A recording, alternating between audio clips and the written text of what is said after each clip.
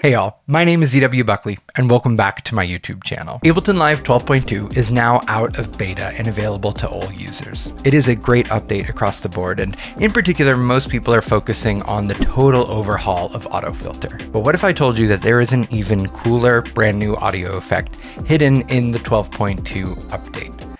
Because there is. And yeah, I am serious when I say that I think it might even be cooler than the auto filter overhaul. Let's jump in.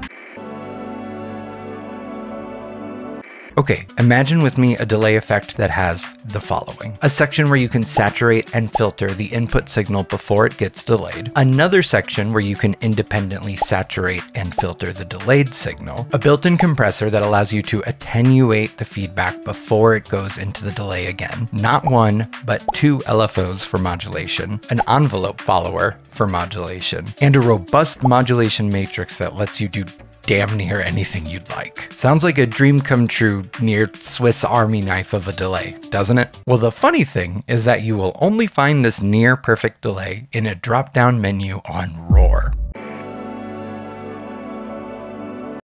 So if you didn't know, Roar is Live's all-in-one saturation and distortion super effect. Part of what makes it so versatile is it has a bunch of routing options. 12.2 adds a delayed routing option, which sets up the first stage to process the direct signal before it's delayed, and the second stage to process the signal after it's delayed. You then get all of the incredible features of Roar, like its filter, saturation models, and complex modulation matrix. Taken all together, this can be a bit much, so let me show you why it's cool. Delays are all about adding additional movement and energy to whatever you apply them to.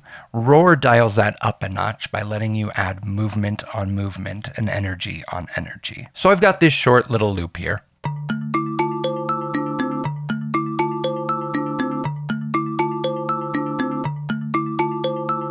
And we're going to apply Roar to that. So let's engage Roar. I'm going to select the delay routing, and I'm going to set up the feedback to be a dotted eighth. Here's what that sounds like.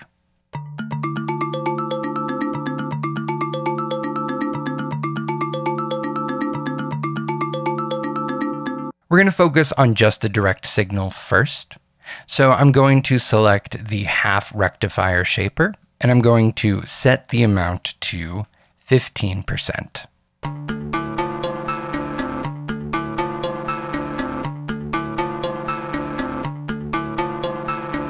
It sounds like cool distorted guitar harmonics, which I'm really into. I'm going to change the filter type to peak. I'm going to set the resonance to 0.5. I'm going to set the peak to 9 decibels. And I'm going to bring the frequency dial down to about halfway. Altogether, this is what the direct signal sounds like.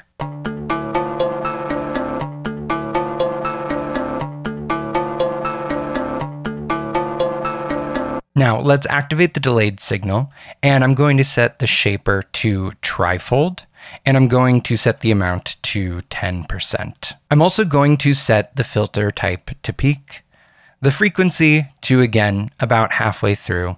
I'm going to bring the resonance all the way up to 1 and the peak to 12 decibels. Let's check in with how it's sounding now.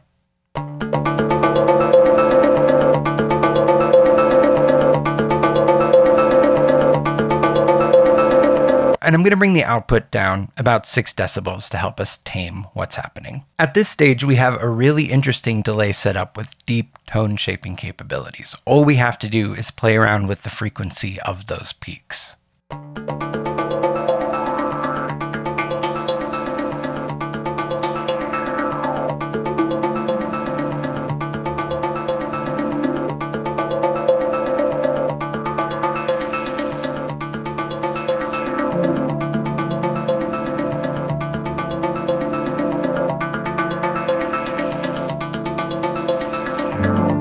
But the real magic comes when we start to modulate these parameters.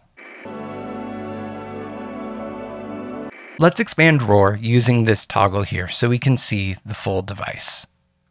We're going to be focusing on this modulation matrix to the side. Let's again start with the direct signal. We're going to set the filter frequency cutoff to noise, and we're going to set it to 25. Noise is Roar's randomized LFO, and we're going to leave the settings exactly as they are. For the delayed signal, we're going to route the filter cutoff to the envelope follower, which tracks the incoming amplitude into Roar and modulates whatever it's assigned to based off of that amplitude. We're going to set that to 50. Now those peaks are modulated and we have all of these interesting resonances moving throughout the signal.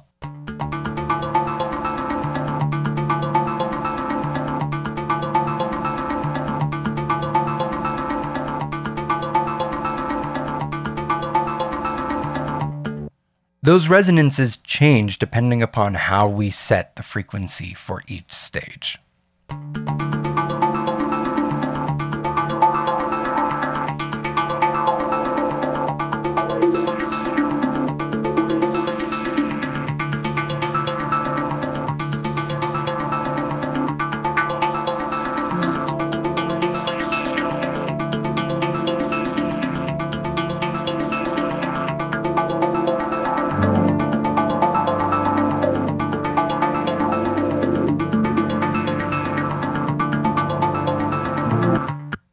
And then we can use the wet dry to reintroduce some of the dry signal.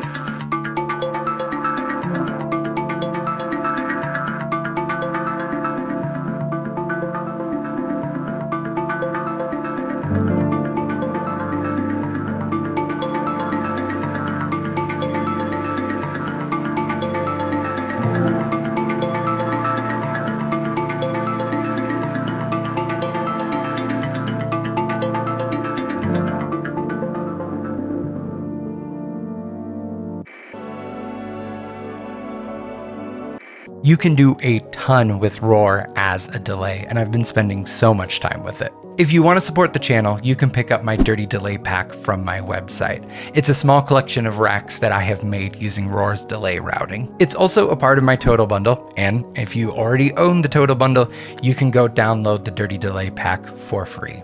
Thank you for already supporting the channel. As always, please consider liking, subscribing, and leaving a comment. I'm working really hard to try to grow this channel to 10,000 subscribers by the end of 2025, and your support and kind words mean the world to me. Till next time.